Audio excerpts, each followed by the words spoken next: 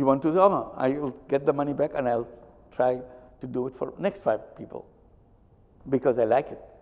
I didn't take this money and say, now I want to make money with this money. Maybe. So unless you have tested it, you'll never know. So all I can say that you have to go out and do it and see which one makes happy. You put some money in making money for yourself, put some money to solve problems. And then go back and see after a while, when business is running, see which one you want to do more. What makes you confident that this idea will grow? Because it's already growing. I see good response. We hold conferences every year. Every year we hold a conference in Bangladesh. We call it Social Business Day. Next one is coming July 28 and 29. You are all invited. I'm sure the listeners of your program can come and join us. See what is happening around the world in social business, because people come from all around the world to discuss what they are doing in those countries, in their countries. Last year we had about 1,700 people in the conference. Largest delegation was from China. More than 100 people came from China. The top business people, academic people, young people, they came. This year also we are expecting nearly about 2,000 people coming. So that shows the popularity of the idea, what they are doing, the commitment of that. And since you are teaching in the university courses, like China has several universities which teaches social businesses and have social business centers. USA has them, Europe has them, Australia has them. So the young people are learning about it and want to practice that. So I see it's gradually more and more people are interested.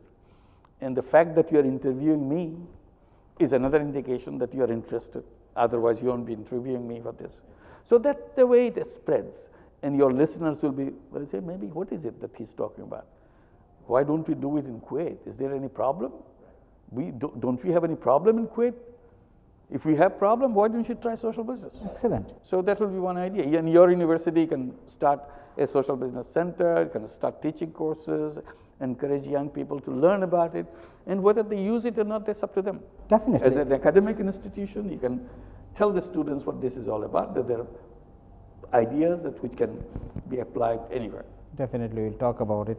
And since you mentioned Kuwait, His Highness Amir donated or allocated 2 billion KD, which is more than almost close to 7 billion US dollar for a lot of money. Development of small business entrepreneurs in small business. What do you think about this initiative? It's a great idea. It's a fantastic idea. What I would simply suggest, can he compartmentalize it? One for the conventional business, he will invest in conventional small businesses. Another for social business. So anybody who would like to invest in social business, he will be financing it from here, just like the other business. And they will get the money back, etc., just like the same principle. But if you have a window, an allocated fund, this is half the money is here. If you want to start social business, solve problems, then suddenly you see all these problems are in attention, because now business people are going to see how to solve the problem of unemployment, how to solve the problem of poor residences, healthcare, and so on and so forth. So whatever problem Kuwait has prioritized, number 1 problem, number 2 problem, and so on, and make it happen.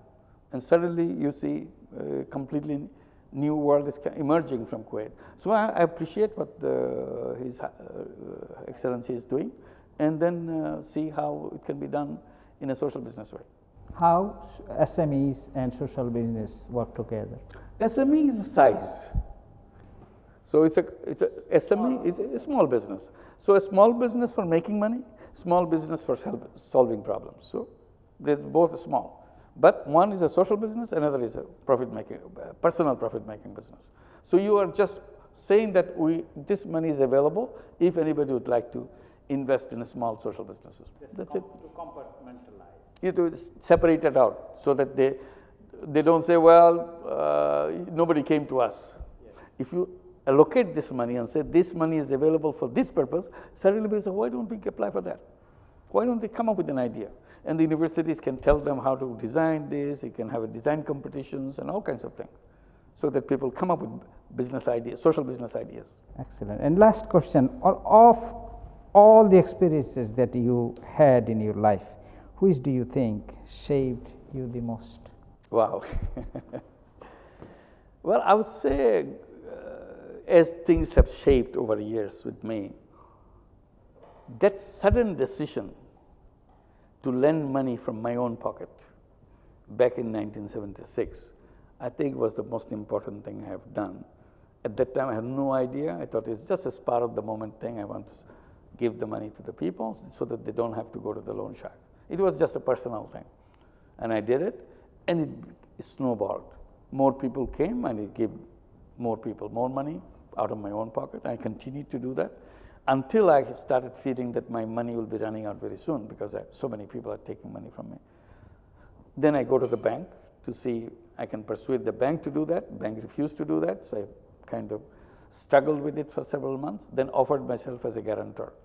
I said, I'll be your guarantor to the bank. You give the money. If they don't pay back, I'll pay back. And after long debates and things, several months of running around, finally they agreed. So I'm signing their papers and they're giving the money.